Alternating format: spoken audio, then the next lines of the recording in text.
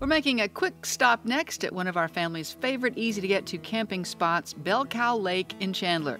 Horse trails, camping, fishing, swimming, you can do it all in this municipal campground. Lots of folks shy away from camping in the fall and the winter, but we always thought it was one of the best times to go.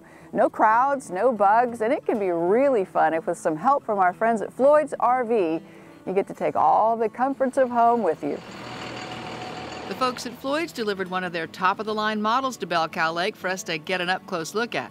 It doesn't take a lot of time to set one of these things up and be ready to rock and roll, huh? No, you pretty much just ready to go within minutes, push the buttons, and you're ready to spend the night. Okay, well let's try it. I'll follow you. All right. I guess the first thing, probably just need to get the slide rooms open, and it's Is this going to be painful? No, it's just push one button and they should start moving. The bedroom at the moment, it's goes going that out. way.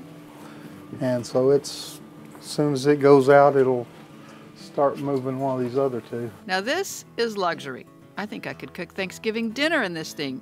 You could sure enjoy a campground trip in any weather. It's the conveniences of home. You've got everything. You've got your kitchen, your refrigerator, the bathrooms, and it just makes it more convenient. What I enjoy the most is because if you're in a motel room, you're stuck inside. We love to camp where you can go out, sit in your lawn chair, sit around the campfire and visit with other people or friends and be outdoors where it's beautiful instead of being cooped up inside. And when you're looking up in a motel, you're looking at the ceiling. When you're looking up outside, you're looking at wonderful things.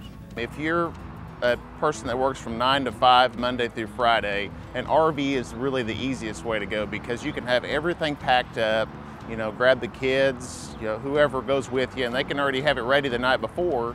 So whenever 5 o'clock rolls around or 6 o'clock, jump in the motorhome or travel trailer and hook up to it and go to the campground, and within 15 minutes, you're hooked up at your favorite spot in the state of Oklahoma.